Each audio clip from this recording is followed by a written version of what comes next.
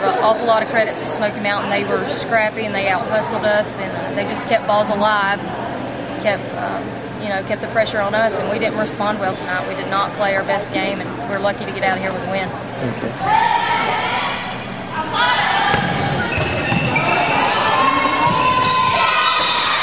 We finally decided, we better do something, and the girls responded a little bit.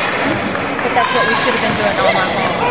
We should not put ourselves in a position where we're in Game 5 and have to make those plays. We should take care of business a lot earlier in the match. Okay.